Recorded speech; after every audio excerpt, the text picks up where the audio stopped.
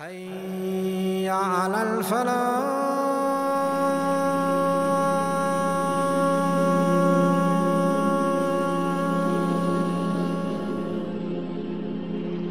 In the Khilafah of Umar, we mentioned that the Muslimin were able to open Alexandria, and Amr ibn al-As was placed as the governor of Egypt. During the time of Uthman ibn Affan, Amr ibn al-As was taken out or away from the governorship of Egypt, and Uthman placed Abdullah ibn Abi Sarh. Now in Al-Iskandariya, the people of Iskandariya and the Byzantines, they kept on infiltrating, trying to get the people of Iskandariya, of Alexandria, to rebel against the Muslimin, until they were able to gather numbers in Alexandria to go against the Muslimin, and they rebelled against the Muslimin. It began in Alexandria and it continued forth until the borders or the banks of the Nile River. Now as they were rebelling, and the Byzantine leaders had sent one of their main commanders, whose name was Manuel. Now the people of the Muslimin in Egypt at that time, they sent a request to Uthman ibn Affan. They said, "Oh Uthman, reinstate Amr ibn al-As as governor, as leader of Egypt, for he is more knowledgeable, he has more experience in the land of Egypt in fighting against the Byzantines in Egypt more than Abdullah ibn Abi Sarh." So Uthman radiallahu anhu, he accepted the request of the Muslimin in Egypt, and Amr ibn al-As was reinstated as the governor and the commanding leader of the forces in Egypt. Now Amr ibn al-As radiallahu anhu, he remained far from Alexandria, and he didn't attack them. He said, "Let them come to us." Now when the Sahaba radiallahu anhum, they questioned what he was doing, he said, "Let them come to us, let the people of Egypt see what the Byzantines do." Because every city that they would enter, they would loot it, they would destroy it, they would take prisoners, they'll take the females, they'll take their wealth, and then they would continue. He said, "Let the people of Egypt see the true colors of the Byzantines, and then they will come and tell us to come to them." So he had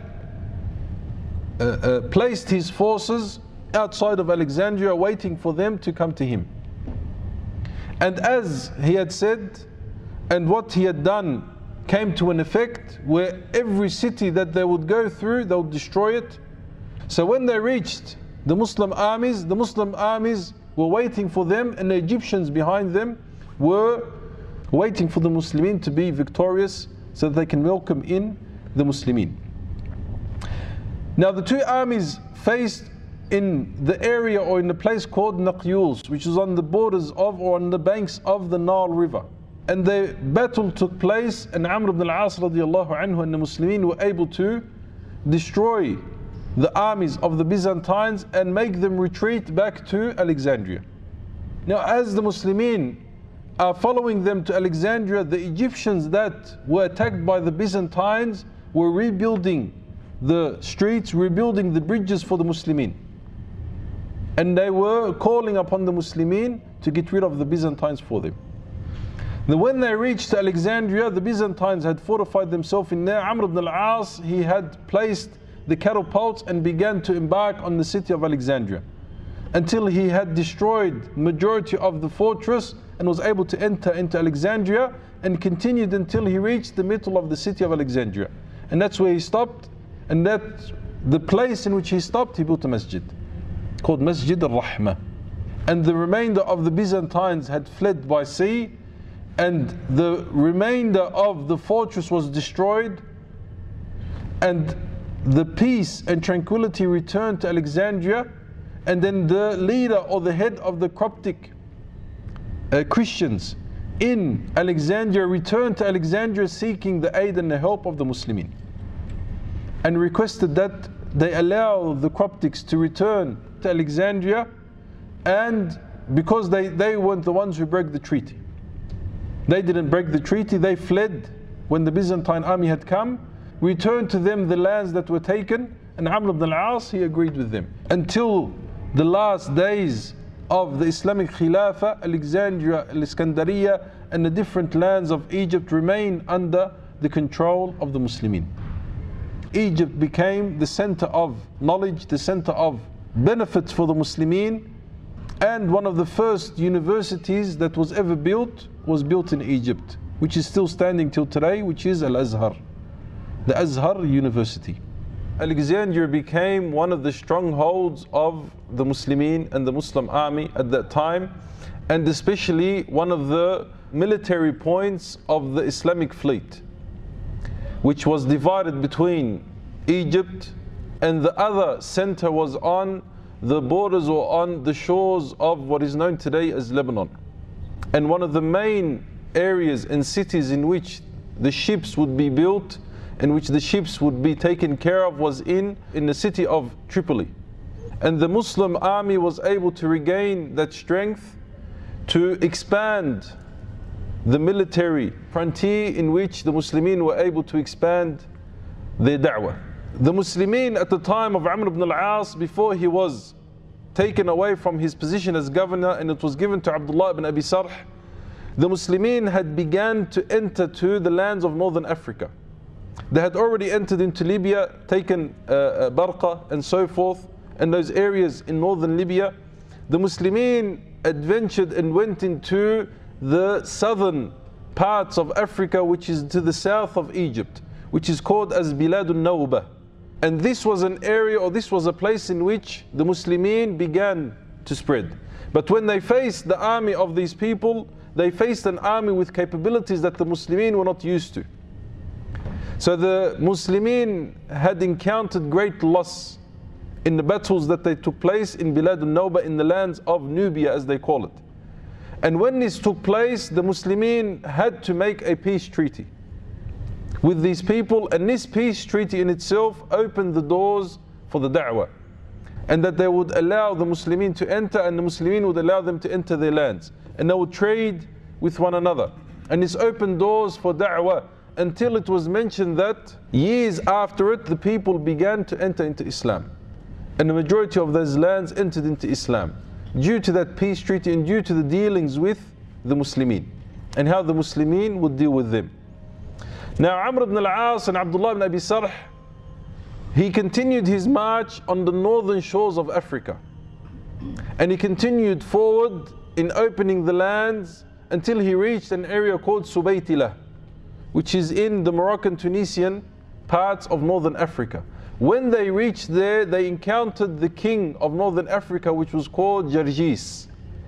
And this king had with him, as it was estimated by the historians, over 100,000 soldiers, and the Muslimin at that time were between 20,000 and 30,000. And the battle took place in the 31st, 32nd year after the hijrah of the Prophet sallallahu alaihi wasallam. And the Muslimin were fighting fiercely, and the battle was so fierce that the victory was not given until reinforcements arrived under the leadership of the famous companion, young companion Abdullah ibn Zubayr. Through his bravery, the Muslimin were granted victory over the king of northern Africa. And it is mentioned that Abdullah ibn Zubayr, this was the first act and the first sign of his bravery. He wasn't known prior to that as much. When he entered into the battlefield, and it was said that he went to the commander Abdullah ibn Abi Sarh, and he said to him, "Send with me some men, and I am going to infiltrate the army," until he reached the king, who was on his horse shading him with feathers. And then when he saw Abdullah coming, he thought it was a messenger coming and approaching him. But when he saw Abdullah with his sword, he tried to run away, and Abdullah ibn Zubayr radiallahu anhu was able to catch him and finish him. And that was the end of the battle of northern Africa, in which the Muslimin had attained the leadership and the land, and had gained the position in northern Africa with the aid of Abdullah ibn Zubayr, and became famous after the battle of northern Africa. And then he continued his path in that way, radiallahu anhu. Now the Mediterranean Sea at that time was known as Bahr al-Rum, the Sea of the Romans. Why? Because of their stronghold and because of their large fleet that they had in the Mediterranean Sea, which was estimated to be over 1,000 ships. Now with the Muslim army and with the Muslimin expanding their land and taking Asham, taking Syria and Lebanon and the shores that were in Syria and Lebanon, and then Palestine, and now Alexandria, the Muslim fleet became a threat to the Roman fleet and to the Byzantine fleet. The son of Herakl, Constantine ibn Herakl, he gathered the largest fleet that he had in the Mediterranean Sea to attack the Muslimin and to destroy the Muslim fleet. And it was estimated between 500 to 1,000 ships were sent under the order of Constantine.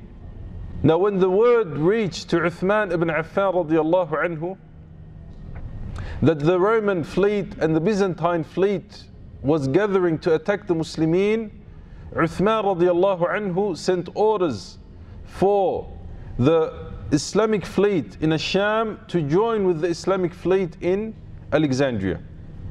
And what will happen between the Byzantine army and the Muslim army, between their fleets, is the famous and the first battle that took place on the sea with the Muslimin, which is called Sawari, the battle of the Masts. The Muslimin at that time, as we said prior to this, had no experience in naval warfare, had no experience in fighting on ships and so forth. They were people of the land.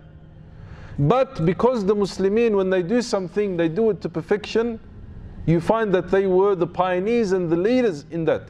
That's why in the years after that, they were the ones who perfected the use of the compass. They were the ones who perfected the geography and the fleets that they had done, the ships that they had done. They were the ones who perfected this.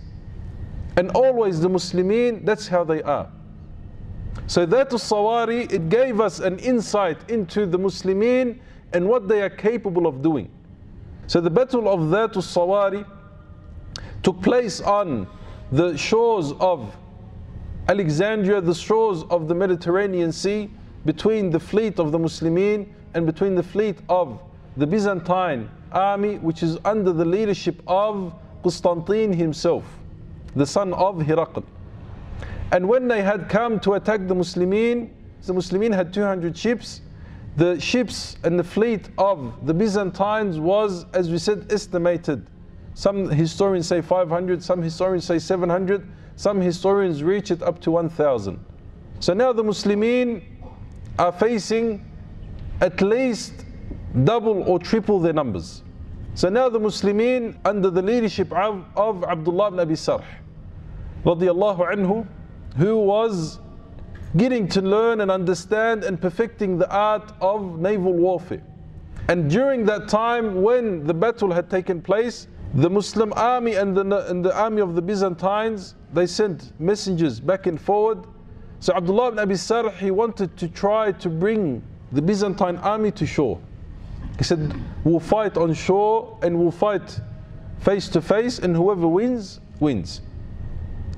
So Constantine, he sends back to Abdullah ibn Abi Sarh, he says, no, the sea is between us. We'll stay and we'll fight on the sea. So Abdullah ibn Abi Sarh, he says, okay. Then he goes back to his companions, he goes back to his army. He says, what do you say? They remain silent. He asked again, they remain silent. He asked the third time, advise me what you want to do. So one of the soldiers, he stands up and he says, oh, Abdullah ibn Abi Sarh, Allah subhanahu wa ta'ala, he says in the Quran, he says, and how many times has Allah subhanahu wa ta'ala given victory to a small group when it is faced with a what? With a much larger group. And that night, the wind was so fierce that no one was able to do anything. So an agreement was made that this night we will be safe and will be given peace. No one will attack the other person. And the historians, they mention that the Muslimin on that night, the recitation of the Quran, the praying in tahajjud, the dhikr of Allah subhanahu wa ta'ala would made such a noise that the sea was buzzing from the recitation of the Quran. And the army of the Byzantines was music, alcohol, and so forth. So Abdullah ibn Abi Sarh now, he makes a plan, as mentioned by the historians. The beginning of the war, or the beginning of the fight, begins with arrows and so forth between the ships. When the arrows run out, they begin, as they mentioned, with the rocks and whatever they have. When that runs out, now the Muslimin, Abdullah ibn Abi Sarh had appointed sort of an elite group of soldiers to go onto the ships and to tie them with ropes and to make the battle on the sea as if it's on land. So now you have 200, 400, 500, 600 ships all connected with each other. And the battle begins and the fighting begins between the Muslimin and between the Byzantines. And this is where the Muslimin have the upper hand. And this is where the Muslimin show their fierceness and show that they have no fear and that they are willing to fight for the sake of Allah subhanahu wa ta'ala. So now the battle goes and Abdullah ibn Abi Sarh is injured and he's nearly killed during that battle, and the fleet of the Byzantines is nearly destroyed in its entirety, and Constantine, the leader of the Byzantines, is also injured, and he is able to flee and he is able to leave. And it was said that the sea had turned red on that day. The Muslimin had lost many numbers and a great number, and also the Byzantine army had great loss. So from both sides, but by the will of Allah subhanahu wa ta'ala, the victory was given to the Muslimin. But they weren't able to take as prisoner Constantine. He had run away. But subhanallah, the person, their fate, they can't run away from their fate. He had run away to an island called Suqilya, which is Sicily, which is known as the largest island in the Mediterranean Sea. And news had reached there that, or what had happened to the fleet of the Byzantines. When he reached there, the people of Sicily saw him running away, and running away from the battlefield, running away from his obligations, so they took him and they killed him. And the Muslimin didn't have to take care of him or do anything to him.